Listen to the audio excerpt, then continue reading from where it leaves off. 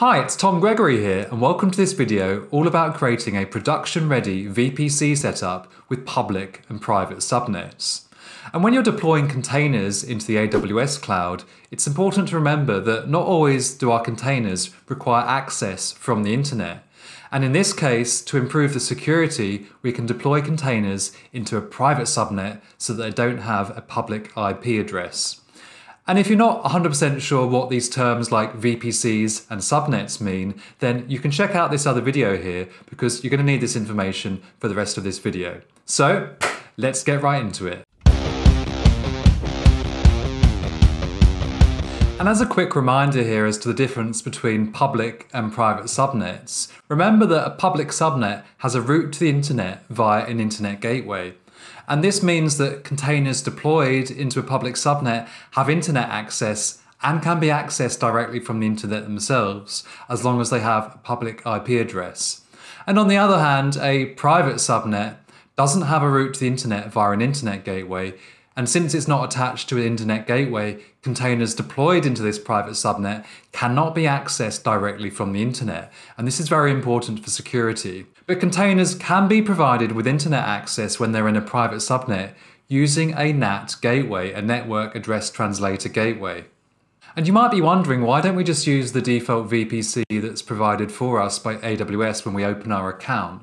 And this is fine for a lot of scenarios, but it doesn't actually create a private subnet for you. It only creates public subnets. And this is why I'm going into details in this video of exactly how you can create private subnets. And we're going to be using the AWS templating language called CloudFormation. And, sometimes it's good enough to use the UI to create resources, and that's great when you're showing people what to do or you're just trying things out for yourself. But when it comes down to it, the best way to create AWS resources isn't using the UI, it's to use some kind of templating engine, whether that's something like CloudFormation or there's another technology called Terraform that you might have heard of. And we'll be using AWS CloudFormation, which uses the YAML syntax to be able to define the end state of where you want your AWS account to be. And that includes creating whatever resources you need. And then we just feed this template into an AWS account, and AWS goes and creates all the resources for us. It's super simple. And the CloudFormation template is going to include these resources. So first of all, we're going to have a virtual private cloud, a VPC, which is our own private network in AWS. And within that, we're going to create 2 public and 2 private subnets. And importantly here, these are going to be spanning 2 availability zones. And this means that when we deploy containers to these public or private subnets, then if one availability zone goes down, then we're going to have uninterrupted access because we're going to have our containers deployed into the second availability zone. And in terms of how our subnets are going to get internet access, it's going to work like this. So our public subnets are going to route traffic via the AWS Internet Gateway, which is also created by the CloudFormation template, and that's how those get internet access. And in terms of the private subnets, they're going to be routing traffic via a NAT gateway, and there's one per availability zone. And this NAT gateway is actually deployed into the public subnet. So the private subnets are routing external traffic via the NAT gateway, which allows them to call out to the internet. And there are some other bits and pieces that aren't included in this diagram, and that's things like route tables, route table rules, and we'll get into that a little bit when we jump into the CloudFormation template later. But when you're ready to get going with this example, just click on the link which is down in the description, and that will take you into the CloudFormation area of your AWS account, where it's going to help you to apply this CloudFormation stack. And you just need to click next 3 times and accept all the default options. And then on the final page, you're going to select Create Stack. You'll now see a screen which shows you the progress of your VPC CloudFormation template creation, and it will be in Create in Progress for a few minutes, but eventually we'll go to Create Complete.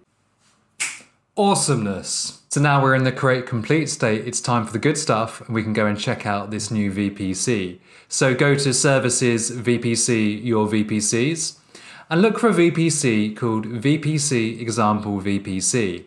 And we're going to just copy the VPC ID here. And I think I said VPC one too many times just then.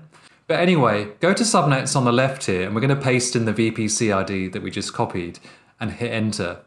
And you'll see two public and two private subnets appear, and these are the subnets that have just been created using the CloudFormation template. And if we click on one of the public subnets and click on the route tab, we can see a route to the internet gateway for traffic with an external destination. And this is just the same as the public subnets that get created automatically in your default VPC. But if we click on the details of one of the private subnets and go into the route table tab, we'll see something a little bit different here. And here we can see that traffic from the private subnets with an external destination, it gets routed via the NAT gateway. And we can see that in the target here, which says NAT dash and then the big scary number. So this means that services that we deploy into both the public and private subnets both get outbound internet access. So this is really cool. And at this point, of course, we could start deploying containers into one of these public or private subnets using AWS ECS or perhaps EKS, which is AWS's Kubernetes solution. And if you're interested to learn a little bit about what's going on in the background here, let's quickly jump into the CloudFormation template. And this is the YAML template, and you can see here we've got a list of resources that have been defined and that have been created by AWS. We're only going to cover off a few of these, but I just want to have a quick look at the public subnet here. And here we've got the IP address range assigned to this subnet. And we've also got a property map public IP on launch, which means that any services deployed into this subnet will automatically get a public IP. So that's the public subnet, and the second public subnet is pretty well the same as that. And if we jump into the private subnet here, we can see that it's got a slightly different IP address range, and it has map public IP on launch set to false. So because it's a private subnet, services deployed there will not have a public IP address. And right here we can see that we've got a NAT gateway definition, which is super simple. It's just saying create me a NAT gateway, and it's being provided with an elastic IP, which is a fixed IP address that they require. And you can see that the NAT gateway is actually deployed into the public subnet. You still with me?